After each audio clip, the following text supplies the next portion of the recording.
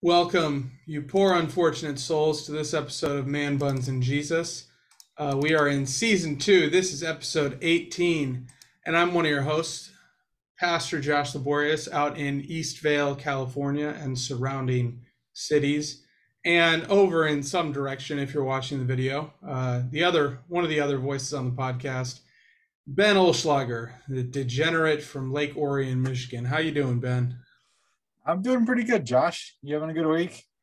Eh, I'm going on vacation next week, so like. There you go. So next week will be a good week. So uh today we are talking about worship. We have on the podcast today another one of our classmates, Mr. Evan Veen, who pastors a church, half an hour from me ish. Yeah. In a blip in a cornfield. That is Dryden, Michigan. I hope I don't offend everyone in the town of Dryden, but we're not even a town, we're a village. Okay, the village of Dryden. Can I go there to get quests? Probably not. Okay. Oh, darn. Yeah. It just gonna go ask the local blacksmith to collect materials for him or something. We're just the background as you drive through to go get it. Okay. Anyway, between the three of us, we feel like we pretty well span the spectrum of worship styles. Josh's church is very contemporary. I've kind of run the gamut at this point in my life and find myself squarely in the middle at the congregation I'm at here, fairly low church traditional. And then our buddy Evan here, we can't call him high church because that would be an insult to him and all things high church. Simultaneously. But misnomer would have been the better way to phrase that. Ben. What? Calling it a misnomer instead of an insult. That would have been more PC of you. Sure, but we just aim to offend here. So I'm just being honest. Anyway, Evan, our friend here, is squarely in the traditional church camp. We've had conversations about the divine services and which is our favorite. And I'm pretty sure you have a strong opinion on that from last time we chatted. At least which one wasn't your favorite? I think it was more of my congregation. Bless their heart, we tried to do divine service too. And after 2 weeks, we decided we're never going to try to do that one again. Okay, fair enough. So anyway, I need to get my hymnal out to engage with this conversation. No. Hopefully not. So the reason that we are here today with this spectrum of worship styles is that there's oftentimes a lot of animosity between people within the church at large, and especially our denomination, the Lutheran Church Missouri Synod, over what we do in worship. And so today our conversation focuses on how, as people across this worship spectrum, and it's not even really a spectrum, it's just kind of a difference in preferences, how people across this set of differences can, 1, learn from each other, 2, encourage each other, and 3, build up each other so that we truly can be a united church. Because the preferences of Josh's church in California are probably going to be different than mine in suburban Detroit or Evans in the sticks. Like we have to be able to adjust to the populations around us and the people that we have in our pews. And so how do we do that faithfully? And how do we do that in such a way that doesn't demean the church down the road? In Evan's case, literally. Now that I've talked smack about Dryden for 5 minutes. Well, I don't know where you were going with this, Ben, but I think it might be beneficial for us to each kind of describe what worship looks like at our church for anyone listening who might not be familiar with these terms of contemporary versus low church traditional versus higher church traditional versus high church. So I can go ahead and start, and since I'm at the bottom of this vertical scale, If you're a member of Edgewater, you obviously know what our worship looks like, but I guess now you might know a little bit more of the why we do certain things. But um, our service can look different from week to week, but it always contains several things. We always speak one of the creeds. It's always there. We tend to alternate between Nicene Creed and Apostolic Creed. Um, Fifth Sunday is a wild card, I suppose. And we always have confession and absolution. Um, it's very close to what you would find in a traditional service, but it's a little more,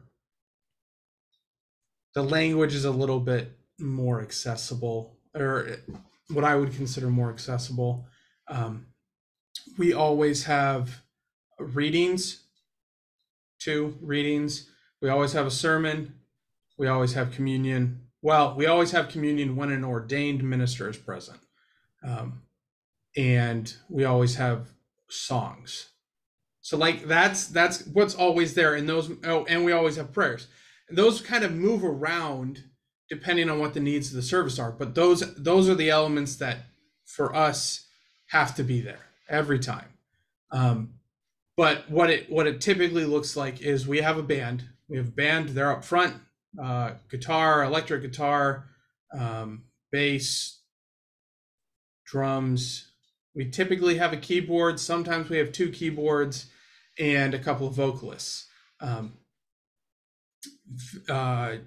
It's music that you'd probably hear on a contemporary Christian radio station. And so we typically, and I think this is one of the things that really makes us distinct from maybe your guys' congregations, is we do almost all of our music in one chunk. At the beginning, we have a worship set, and that is mostly for the musicians, because getting set up and then going down and then getting back up, and like it makes things easier for them. But also because of the way our church is set up, which for anyone listening who doesn't know, we don't have our own space. We're in a local school's multi-purpose room. It would be very distracting for them to come up and sit down and come up and sit down during the service. So instead they have their worship set at the beginning, and then they do one song during the distribution for communion, and they stay, because we do communion toward the end most weeks.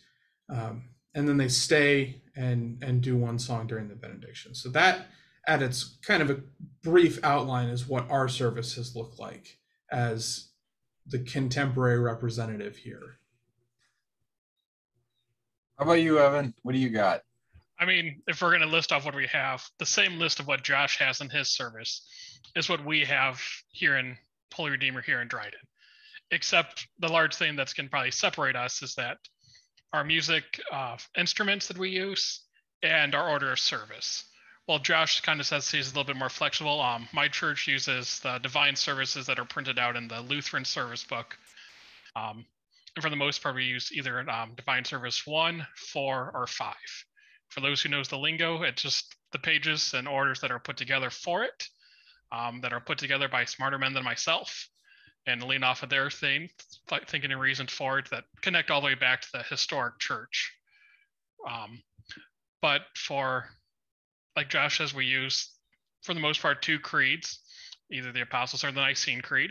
We have readings, we have prayers, all the things that Josh listed out, except we kind of follow the order that's put out in the hymnal. And for our music, we're blessed with 2 musicians. One, I have my organist, who plays the traditional organ and hymns that are found in our hymnal. And then we also have a musician who's blessed to play the keyboard and a handful of other instruments. And she plays hymns on those as well, but also sometimes, I don't want to say contemporary, because they were contemporary when I was in elementary school, kind of the more of the contemporary that a lot of people knew and are familiar with in our congregation. We sing those from time to time, but still have communion every week, as long as me as the ordained pastor's there. And from that, nothing too outlandish, but something that might be recognizable if you walk into most LCMS churches across the country, but not all of them. So, and then the big difference between myself and Evan, probably more than anything, is just the way that we do our services. I also base most of my services off of the divine services in the hymnal. But I just start there as a framework and then kind of run with it. So sometimes I'll change up the way that the order of confession is worded, not to change the content of what we're trying to do, but just to try and change, like, hey, this week I'm especially, hitting on this particular sin that I think maybe the congregation's dealing with, and maybe I want you to really think about that as we're confessing.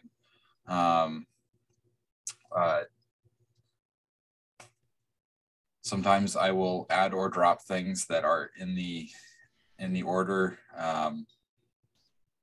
that I feel like are a little bit more ornamental, I guess, to the service, not necessarily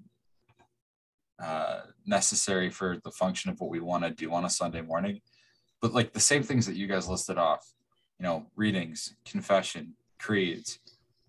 We only do communion twice a month. That's just because we have a small group that's willing to set up and tear down for that.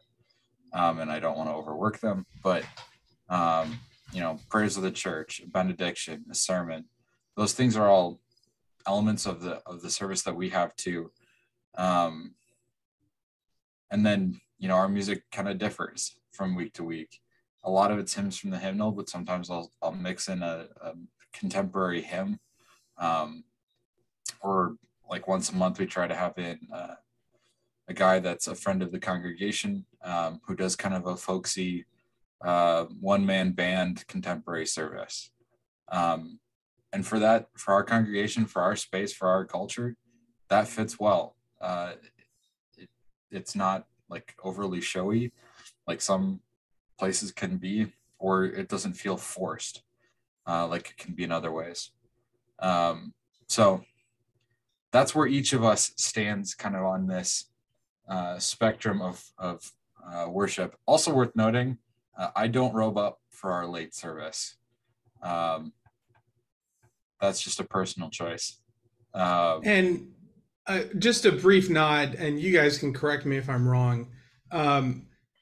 So the faction, I guess, I shouldn't use that word, but I'm going to. Not represented here. So like high church. They're going to have a lot of the same stuff that the rest of us do. And what you might have noticed thus far is the differences are in, a lot of times they're in the littler things. Mm-hmm. So the stuff you do in between parts of the service, the order you do things in, how you dress, how you move from space to space in the church. So when I move, like I wear a suit on Sundays, that's it. And there's no really prescribed order to when I go, where I go, other than I'm a creature of habit. So like I always come up from the right side of the room, but that's just because that's the side I started coming up on. So that's the side I continue to come up on. Mm-hmm. Whereas high church, they have the robes. If they're doing communion, I believe there's a chasuble involved, which if you have no idea what that is, Google it. Like that's going to be the easiest way for you to figure out what it looks like. It's a cape. Yeah, kind of. Liturgical poncho. A blanket. Yeah, the liturgical poncho. That's the best. Yeah. There some like really high church, they're gonna maybe swing incense, and they're gonna have that involved, which is smelly smoke. Again, for anyone who's not familiar with incense, you burn stuff that smells good, and they tend to be defined by, they very rigidly follow a structure. Mm-hmm. And in that structure, they sometimes have very deliberate movements and actions they do, like bowing at certain times, genuflecting at certain times, or just kind of getting on a knee and bowing towards the altar, and all those little things make up different parts of the high church style. Mm-hmm. It's a good note. So I think I interrupted you, Ben, but no, you're good. I was just going to say, so that's kind of laying out where each of us is at in this whole thing. And now I'm going to challenge each of my two friends here with the challenge they did not see coming. But what I want you each to do is I want you to name like the thing that you think, the style of worship that you are most comfortable with, that your church uses. What gift does it really bring to the conversation around worship? What does it really highlight and emphasize that maybe at times gets forgotten in other styles or forms of worship? I can start that off. One thing I think that my church, the congregation here, really likes is the continuation and consistency that it's offered. I've had many people that mention that this is what they grew up with, this is what they're most familiar with, or it's what to them feels like worship. And so by offering this, sometimes in a world with a lot of different changing practices, for my congregation, which tends to be a bit older, it's a place of refuge for them. And when the world's changing, there's something that's constant here for them. Josh, what do you got? So almost contrasting from that, the biggest so I grew up on traditional, probably closer to Ben's traditional than Evan's traditional. And in undergrad, I went to, it wasn't high church, but it was pretty close. And what I have found, I think I appreciate most, especially as a pastor going through a contemporary service, is there is a lot of flexibility there for me to meet the needs of the service, the needs of the congregation. So like an example of what I'm talking about is months, maybe even a year ago at this point, this was one of my very early sermons. It was a very heavy sermon just on the reality of sin and brokenness. So I skipped the confession and absolution from its normal place in the service. Right. So typically we do our worship set, we do a prayer, and then we go into confession and absolution. We skipped it. And it was inserted in the sermon.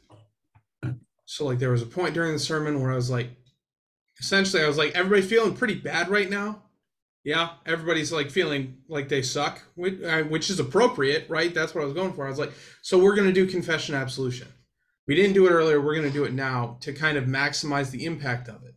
Another instance is our kiddos leave at a certain part of the service to go to Sunday school. So like the adults stay and listen to the sermon, the kids go to Sunday school. But that also means they tend to miss communion because communion is at the end of the service. And not that they're taking communion, because they're younger, but they're not there to experience it. They're not there as part of the community. So one Sunday a month, we flip the service, and we the very first thing we do is confession and absolution, and then the very second thing we do is communion, because I think it's important to do confession and absolution before you do communion. So like there's the flexibility there. And if I need to move when we did Trinity Sunday and we did the Athanasian Creed, I moved the creed to the children's message, and I had the kids count a couple of the kids counted when they heard the word Father, a couple of kids counted when they heard the word Son, a couple of kids counted when they heard Spirit or Holy Spirit, to kind of compare. And then, the summary was like, look how important each of these figures are when we're understanding who God is and what God does. So like I moved the creed. So that's what I really appreciate about the contemporary style or model, however you want to describe it, is there's a lot of flexibility there for teaching, for meeting the needs of the congregation. But admittedly, and some of my congregation members can attest to this, if you're looking for consistency, sometimes our service can be a little uncomfortable. Like I'm just thinking the way we do prayers differently every week. So one week of the month we do them probably a lot like Evan's church does them. It's the very traditional, in peace let us pray to the Lord, Lord have mercy. And it's that litany, is that the right word?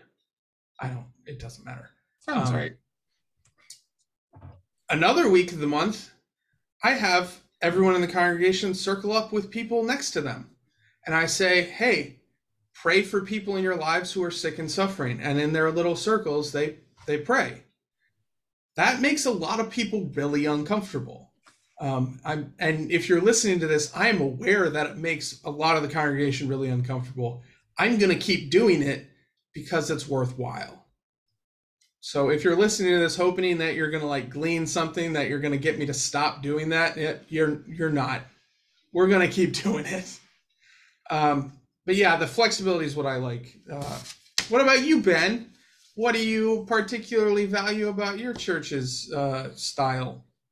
I think I get to do the nicest possible bait and switch in human history. I'm, like I said, because I find myself between you two, I oftentimes give myself the flexibility of a contemporary service while still being in the familiarity of a traditional service. We generally alternate between the structures of Divine Service 1 and Divine Service 4. But then in those services, at times I give myself the opportunity to just do something completely different. An example of this, last summer, I was teaching on meditating the Psalms. I was preaching on meditating on the Psalms, and just saying, this is a good practice for us to partake in because it can bring us rest. It can teach us a lot about the nature of the God we love and worship. And it's just a good habit to get into. And then at the end of the service, rather than having a hymn, like, when most people kind of expect a song as they're walking out, I said, all right, everybody spread out, shut up for a couple minutes. And I'm just going to really slowly and methodically read through this psalm. And we're just going to sit here and meditate. And everybody was like either super uncomfortable or super into it. And it was a lot of fun to just kind of do something in a spot that would be very familiar, but it was so jarring that it was like, it really stood out. And so I think, to kind of emphasize what Josh was saying, because I allow myself so much flexibility, even within a traditional structure, it helps me to kind of teach and catechize throughout a service in a way that if I was following a more rigid order, I may not feel comfortable or have the opportunity to do. Another example of this might be, I haven't broken it out yet, but I've been planning a service of silence where rather than engaging the congregation in worship and music, we spend time in silence and thought and meditation and prayer. And like just really make people consider what we're doing there in the worship service, so that we do a chunk of the liturgy. We talk through confession and absolution. And then I say, all right, take a few minutes, think about what we've just done. And people just have to sit there and wrestle with the fact that we've confessed our sin and that God is gracious enough to forgive us in that. Like, that's the kind of thing that if we were in a really traditional setting where we were really strictly following liturgies, I wouldn't feel comfortable doing. But here, because I've kind of and established a history of doing weird things, I've given myself that opportunity. and here's something that I think is a weakness of the flexibility that we have, and a strength of the structure that Evan follows. Good, because this was going to be my next question. Was going to be, now you have to Oh. compliment everyone else's. Well, then I'll start. Because I hear your idea for a service of silence, and you know what my first thought is? Some guys are going to have major changes to their fantasy football team the second they walk out of church. Because you're going to say, now think about the confession absolution. They're going to be like, I wonder if Julio Jones is going to pop off today.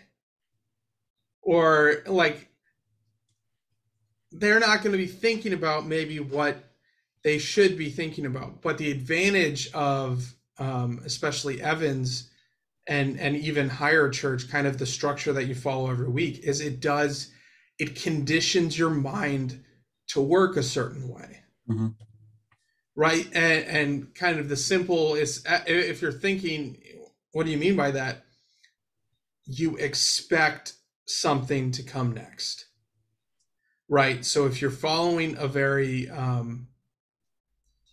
particular structure, after the confession, you expect the absolution. After the readings, maybe you expect the sermon. Like, you expect things to go in a certain order. And what that communicates to me is that your mind is being shaped to kind of, these are the paths we go through. So I think there's a lot of advantage to structure. And even all of our examples of, flexibility being used to teach, they mean more because we're deviating from an established pattern. Mm-hmm. So even though my structure maybe is more flexible than Evan's, I think what Evan's structure does is it provides mental habits for people to go through. And if necessary, you can create a huge impact by changing the structure. If you have no structure, then doing something different has no impact, right? Which is why I think it's important that, like, if you're going to change structure, no matter what the structure looks like, you better have a good reason for it, right? You don't just do it because you're feeling creative. There should be a point. So I think that's the real benefit of the structure that you were talking about, Evan, that you're forming a habit, you're forming mental patterns, and you're setting something up that is really important. Do I have to say something nice about yours too, Ben? Only if you want. The pastor of Ben's services has really nice hair. Oh, that was super soft, Ben. That was 10 ply. I'll own it. Evan, you want to go next? Yeah, I mean, just to kind of echo Josh's point about what my service has that his order, my order has that his order doesn't, is the same reason why it's so intriguing to look at that, because we have such, I don't want to say rigidness in our order, but sometimes when you're too rigid, things can become an issue if you don't do it correctly. Like a dear acolyte was lighting the candles and he went the wrong way. Which for some people, like, well, that's not the right way to do it. And so sometimes when you have the freedom of changing up your services, doing things a little bit differently, it gets them to start thinking about why these things are done, not just when and how they're done. Because if you think about, well, why do we have confession before we go to the Lord's Supper? Oh, it's to confess our sins and remind us that we shouldn't go up with hatred in our hearts for our brother and sister sin next to us when we go and commune and receive the Lord's Supper together. But sometimes they're so far apart that you're missing out that connection between it. And so having the freedom to move it would be great to do it. But I'd have a lot of talk from people like, Pastor, we're okay with what you did, but can we not do that again next week? and so and that means you have a very polite congregation. Good for you, Evan's congregation. Some of them might say a little more bluntly, but that's not how we do things. Stop it. But with the freedom to move things around, again, it goes back to the different style of teaching that can be brought out in it. If you're I mean, like with Ben talking about focusing on a different sin for confession and absolution, if I can change up the words, it throws off the people in the congregation, but then it also starts to like, well, why are we saying these words? And sometimes the change in words can make it more than just robotic response. Because I think sometimes we can get in the habit of saying the creed, but not really confessing the creed. And so by changing up something like confession and absolution, where you say you confess your sins, but have a chance to reflect on the words you're saying this week in a different manner, helps it drive the point home more sometimes.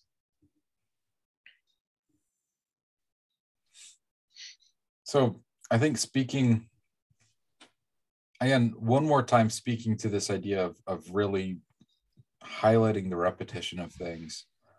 I had a funeral on Tuesday.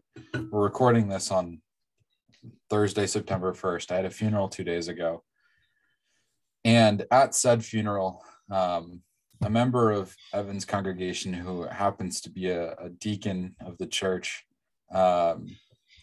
was sharing some memories of his time visiting this member of mine. Well, my church had a vacancy a few years ago. And this woman had dementia. She struggled with her memory. And by the time that I got to know her, she would remember who I was for about 15 seconds before thinking I was a pastor that retired like 15 years ago, and is 50-ish years my senior.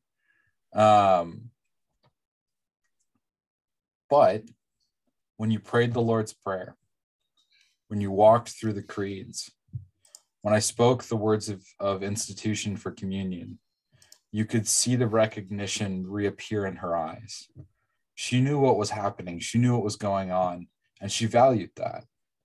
And so hearing these things over and over and over again really can be an incredibly valuable tool for helping people just recognize the importance of something, whether it be a statement of faith like the creeds, whether it be forgiveness of sins. The last time that I went to see her, her memory was basically shot.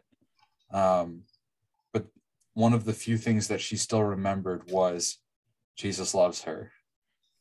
And that simple proclamation of the gospel brought a massive smile to her face. So like, if you're really driving points home with something like a very liturgical service, it can be a great tool. But then on the flip side, I spent some time in a congregation that was in a situation very much like Josh's, where we were setting up every week. We actually had to switch homes halfway through my year there because the building that we were renting got sold out from underneath us. And I think there's a level of ownership that a lot of those churches feel about their worship. The fact that it is for them, it is driven by them as an expression of what they feel for the God who loves them and has sacrificed himself for them. And so for them, there's an incredibly personal connection to that. And I think that can be an incredibly valuable tool too. I think that can be fostered at a more traditional congregation, but I think it comes more naturally in a setting like a church plant or a very contemporary church, where the people kind of get to drive the worship style and some of the choices. They take ownership in setting up and tearing down tables and chairs. They take ownership in buying donuts and coffee. They take ownership. Shout out to the Marsh family. Those are some they recently switched the donut shop they go to, and guys, I'm telling you, these donuts are so good. Yeah, shout out to Sunrise Donut. I think it was Sunrise Donuts in Omaha. Omaha, Nebraska. It's where my vicarage church got our donuts. Those were fire. But like there's some weird, weird's not the right word, some odd and unique habits that some of these churches pick up, but it really helps engage them in worship in a way that is meaningful to them. And I don't think you can get that quite as easily at a church, even like mine, where we have some flexibility. So yeah, I value that. I don't know if you had a direction where you wanted to go next, Ben. I do. Well, so what's yours? And then I'll tell you mine. I just wanted to briefly talk about what a stupid thing it is to argue about this stuff. That's basically where I was going. Right? Next. Like if you've been listening, all three of our services, we have a lot of the core elements the same. Each of our three services has strengths and has weaknesses that we're willing and ready to admit. But each of our services connects the people in our congregation to the gospel. I have no doubt that the people at Evan's church, that the people at Ben's church, they are connected to the forgiveness of sins, to the gospel every single week. I am convinced that at all of our churches, every week, people are discipled a little bit more than they were when they came in that morning. So what a stupid thing for us to argue about, right? And this is something because if you're not really familiar with the Lutheran Church, like this is one of, historically, I think, our favorite things to get really uptight about and get really upset with each other about. And I'm sitting here thinking, like, can we not? Like, it's just, I think it's really silly. And what I think, and you guys can correct me if I'm wrong, I think the younger generations of the church, so like I'm thinking our classmates at the seminary are less inclined to argue about, to like get really upset about this than maybe some generations that went before us. And I suspect that's because we have bigger fish to fry, right? Like we don't have a culture that's pulling for us anymore, where our people aren't discipled just by drinking the water. So we have bigger issues to deal with than which songs we use in worship.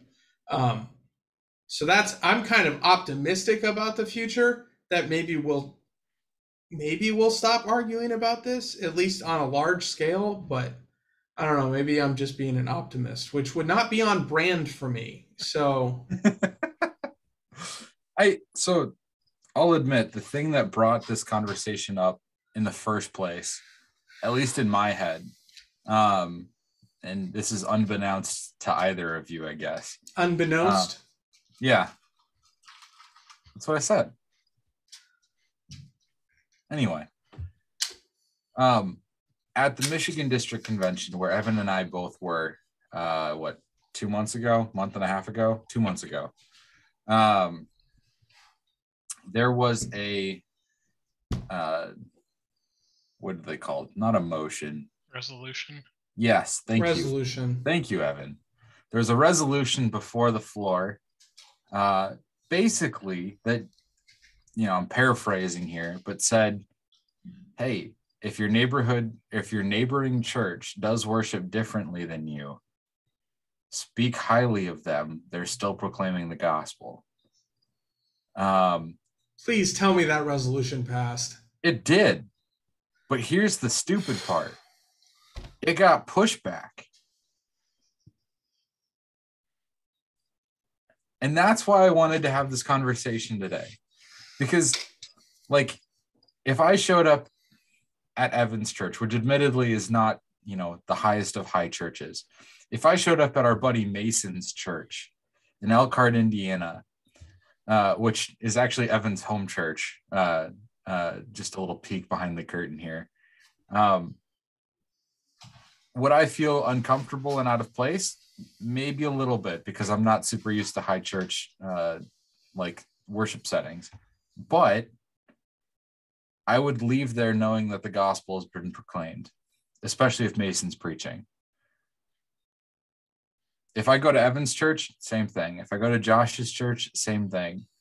And so I'm not going to badmouth another church in our denomination, in our circuits, unless they are truly doing the work of the devil, right? Like, if they are attempting to divide our body, the body of Christ, not just the Lutheran Church Missouri Synod, because, you know, if Gibbs heard us talking about this too glowingly, he might strap us into the hermeneutical harness or something. That's a reference that like no one who listens to this podcast is going to understand. Just okay. move on. Just move on. It's fine. Just keep going. Anyway, so the only time that I will ever speak, and not even speak ill, but like speak against a congregation outside of my own, is if they are truly doing something to divide the body of Christ. That's it. I think there are other reasons that like I'd go and have not a confrontational, but a sticky conversation with a fellow pastor. Like if they're just doing something that is stupid. Yeah. Like, is that divisive in the body of Christ? You can do things that aren't divisive, that are like still problematic, right? But are they ultimately divisive? I'm making them divisive. I mean, whatever, move on. The point being, sin left unchecked was ultimately divisive. So like, I felt like it was a good broad paintbrush to paint with. I was going to say, just kind of going off of that, I think the biggest reason a lot of this becomes an issue is because we're starting to put ourselves in front of what these services are. Mm-hmm. And we let our own preferences, our own ideas, our own thoughts get in the way of it.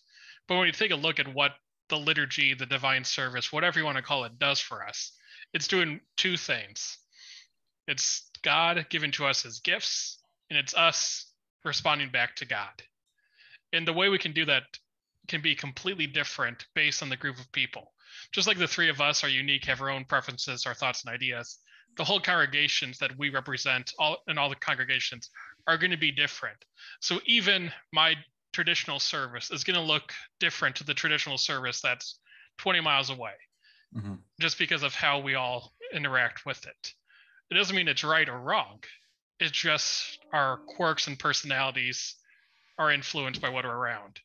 And I think the biggest issue is when we let that get away from ourselves.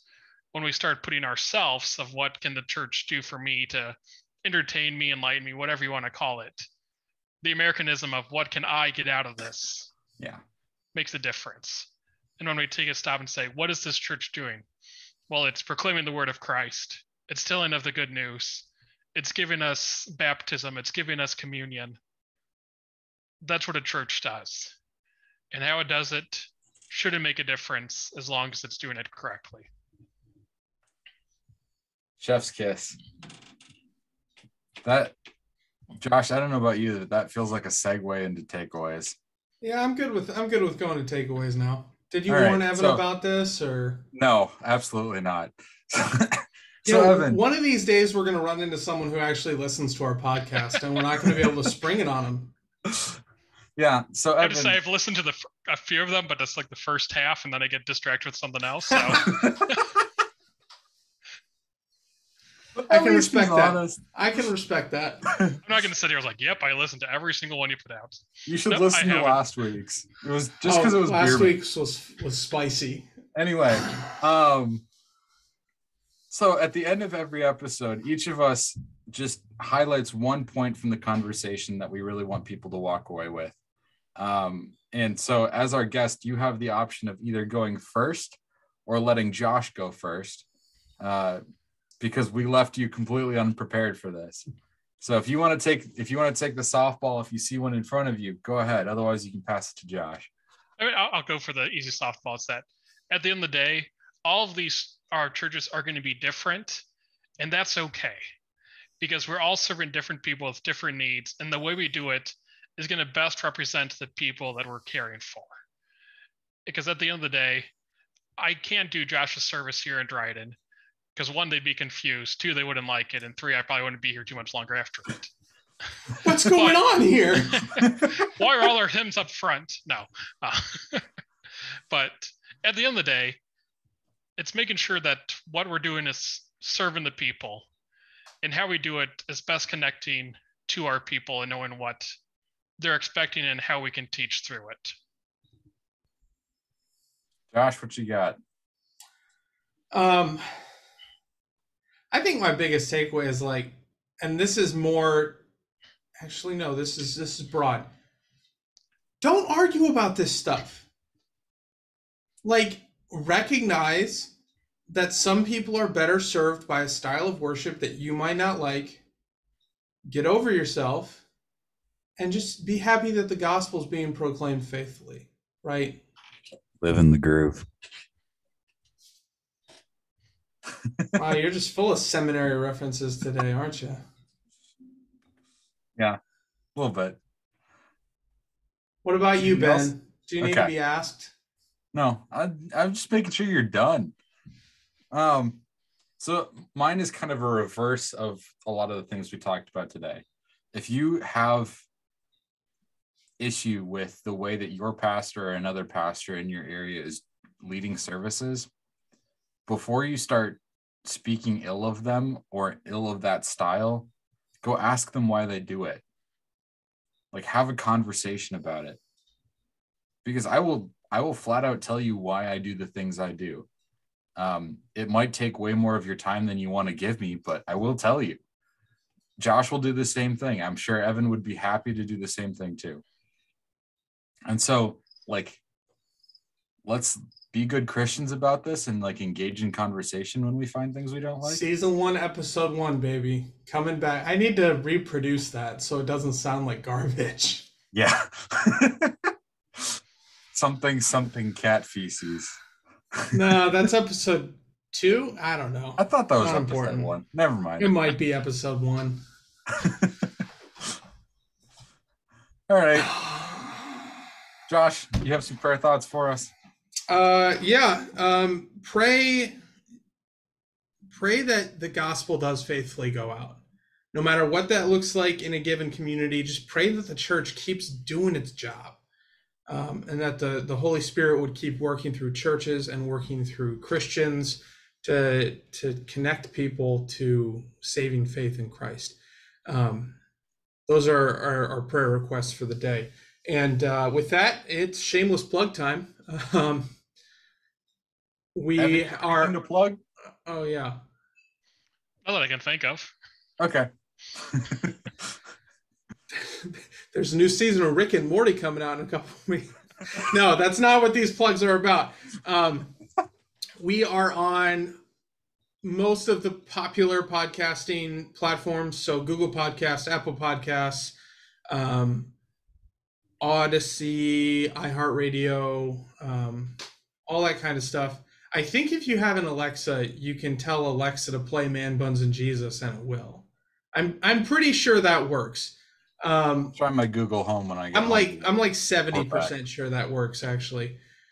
We're on Spotify, we're on Podbean, and I believe in the next week or so we should finally be on Pandora. I resubmitted it, and it looks like they're actually going to get their poop in a group this time. So the wait is over, folks. The wait is over. If you're a Pandora person, you can finally listen on your favorite internet radio thing. So those are, and listen, you can subscribe, and that way when we do extra content, you can go ahead and get notified of that. And we do also have a Facebook page. You can like it if you want. We don't really care. We share that the episode comes out every week on it, but that is more there. So if you don't have a personal connection to Ben and I, but you're listening to this podcast and you want to suggest a topic, or you want to come on the podcast, you can reach out to us through the Facebook page. If you know either of us personally, just, shoot us a text. We will talk about anything. If you have a topic you want to hear us cover, we will cover it. There aren't any exceptions to that. Unless we've done it before, then you have to convince us that it's worth another episode, I guess. And if you want to come on, you don't have to be a pastor or a theologian or really even a Christian. If you want to come on the show, we're happy to have you. We're happy to talk about it. The only rule we really have is we got to keep this PG because that's the rule. So, but those are all of our, modern day PG, not 1990s PG. Yeah. Before they had a PG-13. Yeah. Yes. Back in the good old days where a PG movie could still have, anyway, not important. Those are our shameless plugs. Before I get even more distracted, I'm gonna release you from your bond to this podcast with brothers and sisters. Go in peace, serve the Lord. Thanks be to God.